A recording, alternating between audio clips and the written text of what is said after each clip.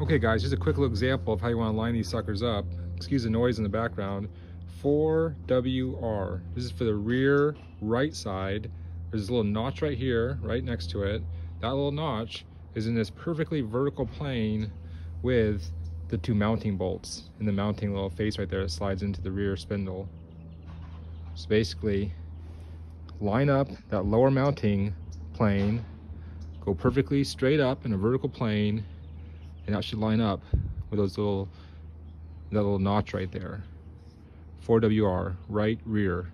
And if you're doing the rear left, there's actually over here 4WL for rear left. And you'll have that one lined up on the left side with the little mounting holes in the mounting slot. And that's basically how you line up these rear shock struts in Subaru Imprezas 1993 through 2001. It actually applies to later years too, I believe. Pretty cool.